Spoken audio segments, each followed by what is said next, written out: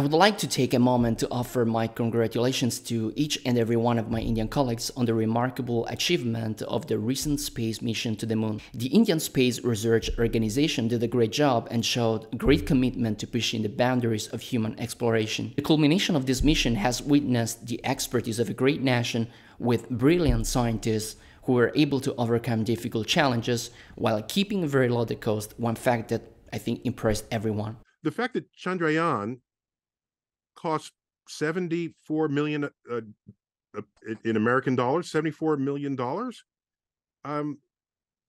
That's what we spend on movies, okay? I'm talking about the Chandrayaan-3 program, the lunar exploration mission that was carried out on the last 23 August when the lander Vikram and the rover Pragyan touched down in the lunar South Pole region, no one else has taken any lander in this region so far. As we reflect on this achievement, one interesting question arises: what are the programming languages employed by the Indian Space Organization to safely deliver payloads to the lunar surface? Well, let's take a look. The first on the list is the great C++, which is a general-purpose programming language invented by Bjarne Stroustrup that's known for its performance and versatility. It's an extension of Dennis Ritchie's C programming language that supports object-oriented programming, templates, and much more. C++ was used in the mission due to its efficiency and ability to handle complex mathematical calculations, which are crucial for trajectory computations and ensure accurate and safe landing. Examples of application of these features involve implementing algorithms to calculate trajectory corrections in real time based on the sensor data during the descent phase, orbital propagation algorithms to simulate the spacecrafts around the moon, Monte Carlo simulations to run multiple trajectories simultaneously for different parameters, optimization algorithms like genetic algorithm, and the finite element algorithms to model interactions between the lander and the lunar surface. Moreover, C++ is employed to develop onboard systems that control propulsion systems for precise landing based on the calculated trajectory. The second language is Python, which is a versatile, high-level programming language known for its simplicity, readability, and soft learning curve when compared to C++, of course.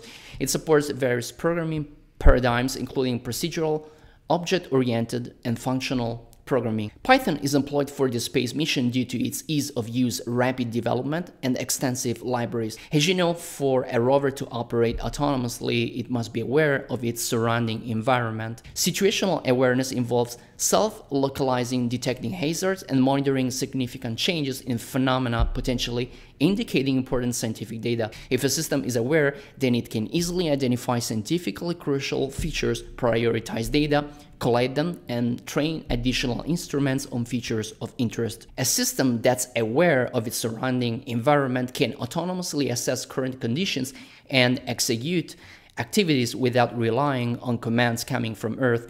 In other words, the system can autonomously plan the path, which requires classification algorithms that help determine the optimal paths to avoid problems. To carry all this through, a system must be equipped with a programming language like Python that makes it easy to implement artificial intelligence algorithms for assessing images or even soil samples. Some of the employed algorithms are the convolutional neural networks for recognition tasks, reinforcement learning for autonomous navigation and decision-making, clustering tasks to categorize different types of soil samples collected by the rover, or even anomaly detection to identify unexpected patterns in the data collected. The third language is Java, a popular platform-independent programming language known for its write once, run anywhere capability.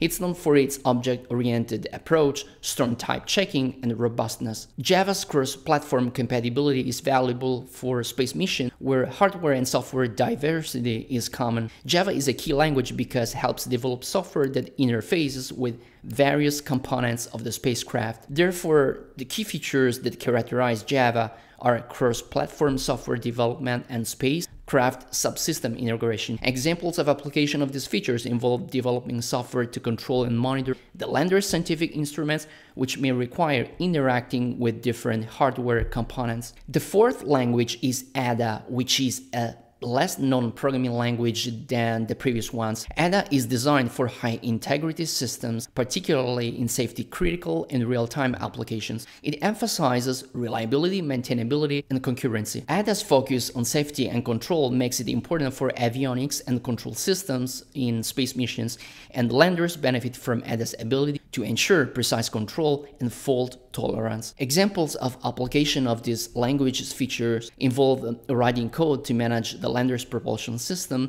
ensuring that thrust can be adjusted precisely and safely, and developing software to manage redundancy in onboard systems, allowing the lander to continue operating even if some components fail. Another super important language used in Chandrayaan-3 program is Fortran, which is a language primarily used for scientific and engineering computations. It's known for its numeric and scientific computing capabilities. This is an indeed incredible programming language because it was developed in the 1950s. Nobody talks about it outside the engineering community, yet it's so powerful for scientific and engineering applications. The lines of code you see represent an example of the implementation of the famous subspace iteration method for the computation of the smallest eigenvalues using Fortran. This is drawn from my favorite book on the finite element method written by the amazing MIT professor Klaus-Jürgen Bathe. If you're interested in this topic, I strongly recommend it. Fortran is designed for numerical computations, supports complex mathematical tasks, can perform efficient array operations. It relies on many libraries developed over the past years. Many cluster systems utilize it for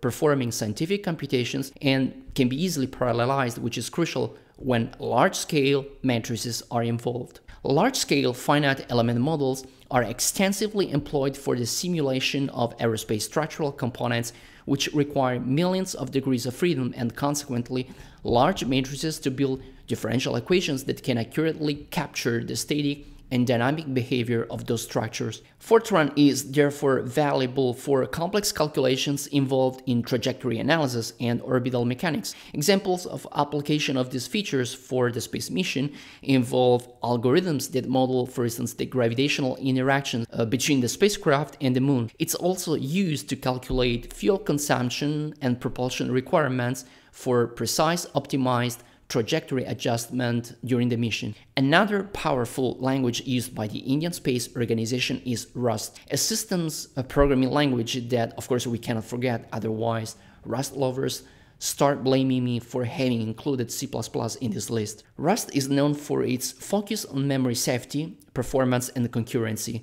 It prevents common programming errors like null pointer dereferences and buffer overflows. Rust's memory safety features are crucial for Chandrayaan-3 because reliability is paramount. In the lunar lander, it is used for applications that require protection against memory errors, ensuring stable operation, and it's employed to manage communication between the lander's systems and mission control without risking memory-related crashes. The seventh language is MATLAB, a high-level programming language that I'm sure all of you already know. It's an environment designed explicitly for numerical and scientific computing. It provides an extensive range of mathematical functions and toolboxes, and it's very similar to Mathematica by Wolfram, even though I personally prefer the latter for the user-friendly environment and the immense efficiency, so it's unbeatable. MATLAB is essential for simulating intricate scenarios that involve complex mathematical models.